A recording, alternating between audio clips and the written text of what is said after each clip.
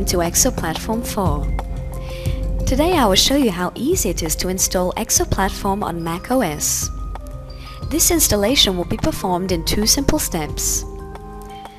The first step is to check Java. To do that, you will use the terminal and enter the command Java version. If Java is not installed, the pop-up will appear and allow you to install it.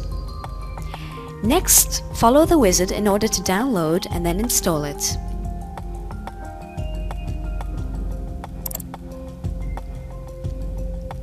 After setting up the environment with Java 6, you will have to test the already installed version. Then you'll get the related information about Java.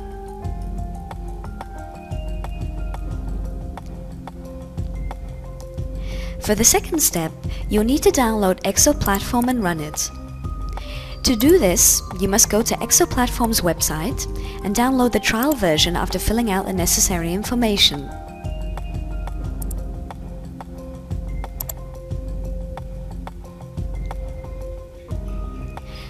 Once the download has finished, navigate into the file system where you downloaded the platform using the terminal. Once inside the folder, launch the platform using the shell command point/start_exo.sh.